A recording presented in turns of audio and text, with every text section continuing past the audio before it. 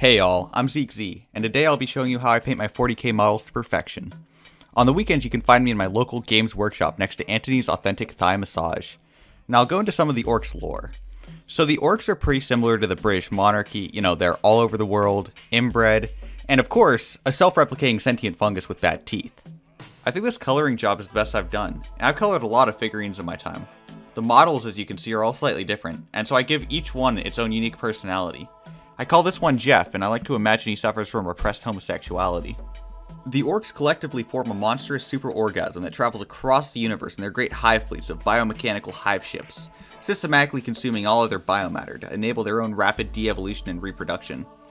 Becoming a post-scarcity society, the orcs rapidly devolved into hedonistic sex orgies, just like a Tao Sizn in a Chinese wet market. These orc orgies summoned the hedonistic god of sex, Slaanesh. Understandable that Space Marine Primarch Mitt Romney said RIP Darwinism. Speaking of Darwinism, I give these figurines a 11 out of 10. Really good detail and quality, and the fact that you don't have to buy Games Workshop's paint to do a good job is great, as I used acrylics.